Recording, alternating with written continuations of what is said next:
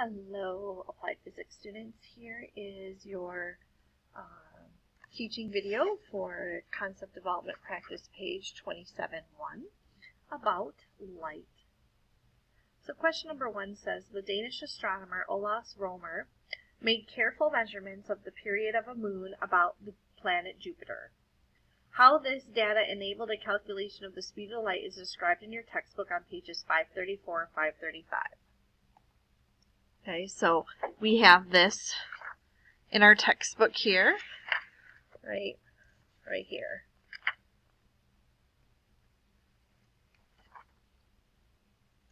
So, the first question says, what is the diameter in kilometers of Earth's orbit around the sun? So, again, this information is in our textbook. Okay. And they tell you, okay, that the Earth's orbit around the sun in diameter is 300,000 kilometers.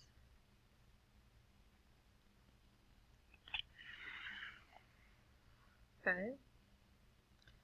So that is kind of right here. Okay. How much time is required for the light to travel across the diameter of the orbit? Again, when you read that, he discovered that there was a 1,000 second delay. Okay, so we're looking at the extra distance and the extra time, which was 1,000 seconds. How do these two quantities determine the speed of light? So we know that speed equals distance divided by time.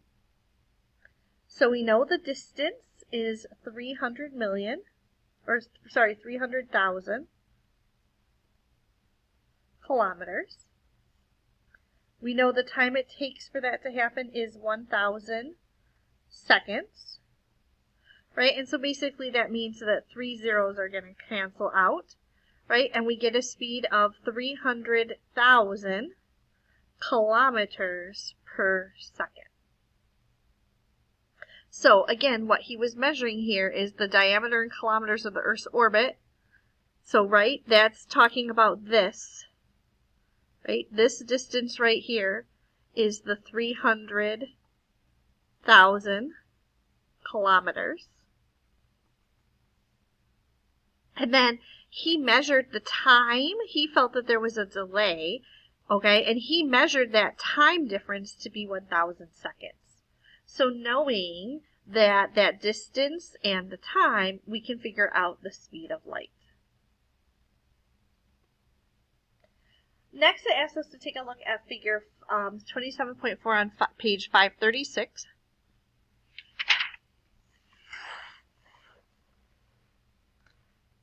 Oops. That's this figure right here. Okay. So you should be looking at that.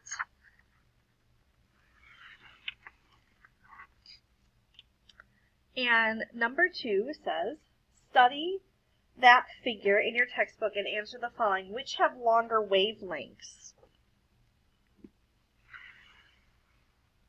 So again, here we kind of have to remember that wavelength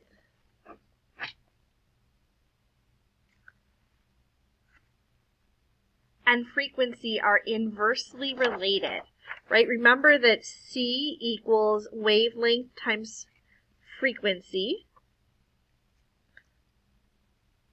So if I want to know long wavelengths, then I want to know where we have a small frequency. So looking at this, right, our frequency is 10 to the 4th to 10 to the 18th. So this is a smaller frequency. So these would have longer wavelengths. So the answer for which have longer wavelengths are the radio waves.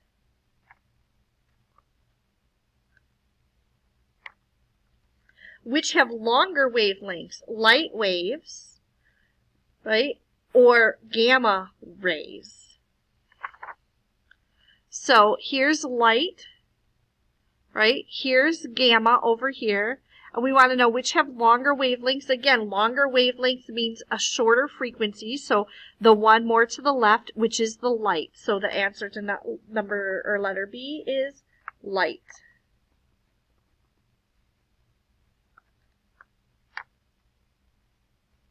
Letter C, which have higher frequency. So that's going to be a larger number.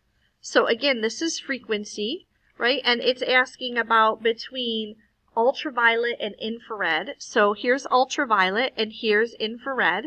So infrared, ultraviolet, and which has the higher frequency? That would mean it's more to the right. So it's ultraviolet.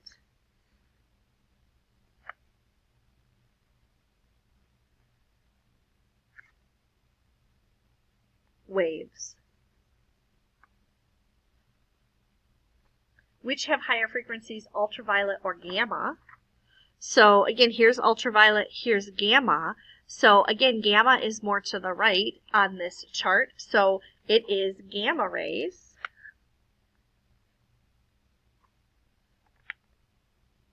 That have a higher frequency. So we've looked at section 27.4, that's about light and transparent materials. And letter A says, exactly what do vibrating electrons emit? Right? And vibrating electrons give off. Emit means give off. So vibrating electrons give off energy that is carried in an electromagnetic wave. And all of these were all examples of electromagnetic waves. Okay, radio, light, ultraviolet, gamma rays, all examples of electromagnetic waves, part of the electromagnetic spectrum. Letter B, when ultraviolet light shines on glass, what does it do to the electrons in the gas structure? Right? So again, we kind of read about that, and ultraviolet light causes the electrons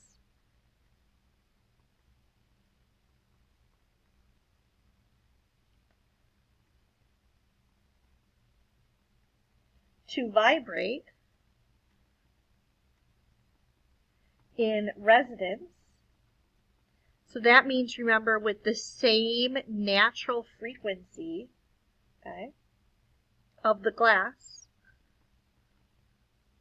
with the ultraviolet light.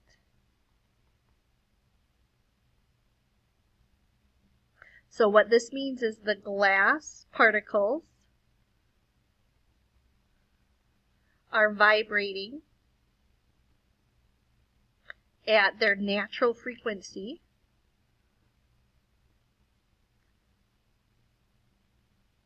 and the UV light makes those vibrations bigger. We have that constructive interference that causes bigger vibrations.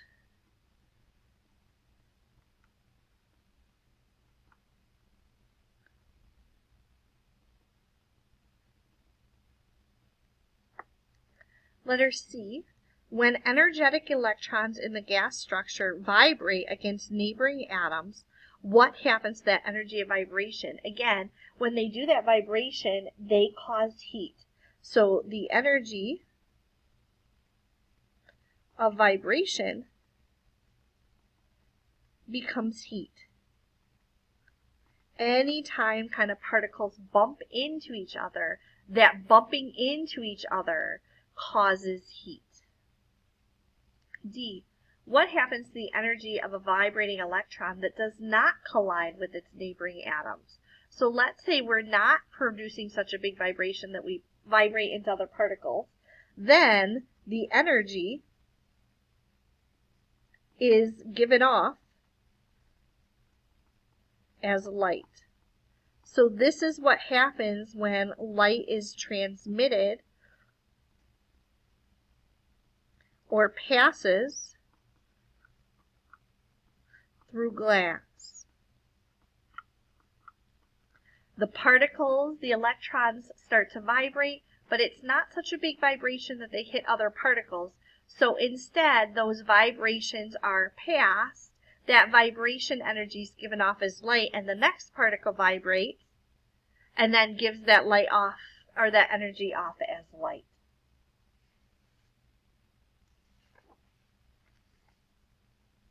The back side here. Letter E, which range of light frequencies, visible or ultraviolet, is absorbed by glass? Okay, so absorb means that it can't get through, and again, that is the ultraviolet.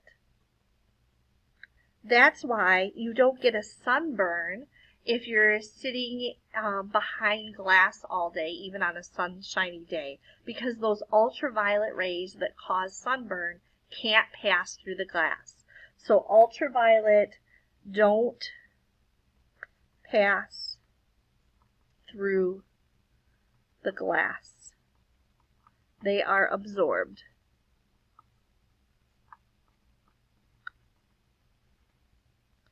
Which range of light frequencies, visible or ultraviolet, is transmitted through the glass? Transmitted means that it does pass. So it is visible light that passes through glass.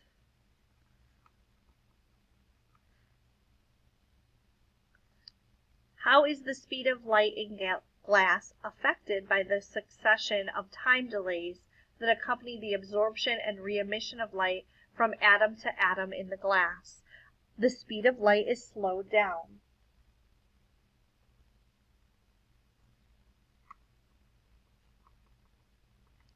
So the speed of light in glass is less than the speed of light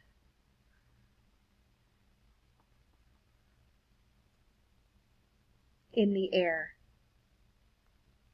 And again, that has to do, your textbook kind of explained it as the electrons kind of gulp up that energy, and then they have to like burp it back out so that the next atom electron can kind of absorb it or kind of gulp it and then burp it. And that gulp, burp slows down the speed of light through glass.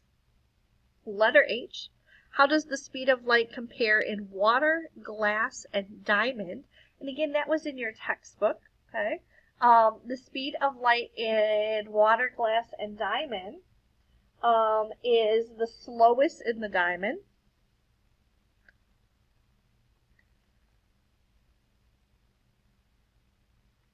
It's about 40%, okay, the speed of light, which is the letter C. Okay. Then water's in the middle.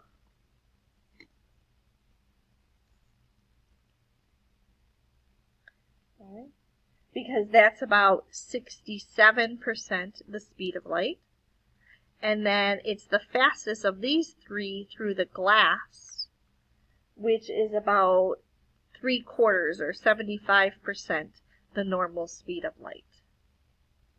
Your book kind of used this with a decimal, right? They said 0.41 C is the speed in diamond, 0.67 C is the speed in water, and 0.75 C being the speed of light, 300,000 kilometers per hour or per second, as the speed of light. The sun normally shines on both Earth and the moon. Both cast shadows. Sometimes the moon's shadow falls on Earth, and at other times Earth's shadow falls on the moon. The sketch shows the sun and Earth. Draw the moon in a position for a solar eclipse. So when we have a solar eclipse, the moon is between the sun and the Earth. So here's our moon. We can kind of put it wherever we want it to be. Okay. And this light from the sun is being projected onto the Earth.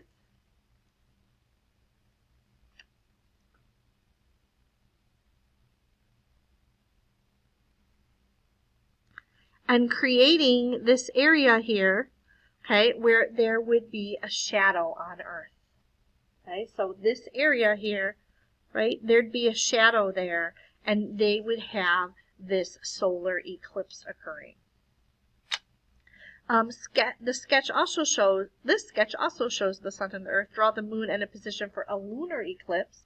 When it's a lunar eclipse, the moon is kind of, if you will, behind the earth. So here the moon is here. Okay. Here's our moon, right? And it's definitely smaller than the earth. So here is our sun's rays and our earth creating a shadow.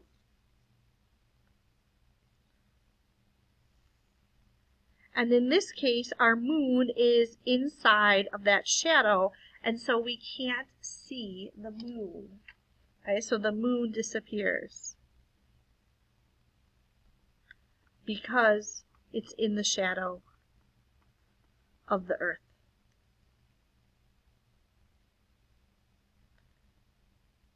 Number 5. The diagram shows the limits of light rays when a large lamp makes a shadow of a small object on a screen. Shade the umbra darker than the penumbra. In what part of the shadow could an ant see part of the lamp?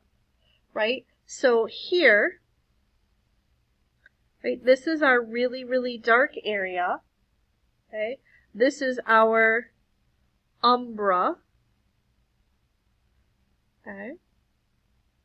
This area here, oops, I had to stay within the little marks they've made though.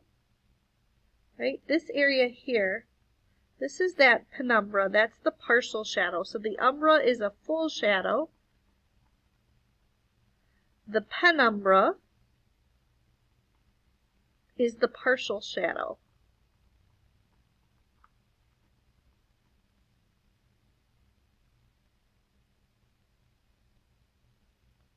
Okay, and then the question is, in what part of the shadow could an ant see part of the lamp? Anywhere that the ant is in the penumbra. Okay, so if the ant is in the penumbra, it could see part of the lamp. When it is in the umbra, it would not see the lamp at all. So again, we have these umbra, these full shadows, right? And this is that umbra up here, right? This is an umbra of the sun's light on the earth. And here, the moon is completely within the umbra that the earth is casting and can't be seen at all. So again, that's that umbra and penumbra. Remember, penumbras are also often kind of fuzzy. The lines aren't very sharp. Umbras usually have pretty sharp lines. So I hope that helps you understand some of the properties of light. Have a great day. I'll talk to you tomorrow.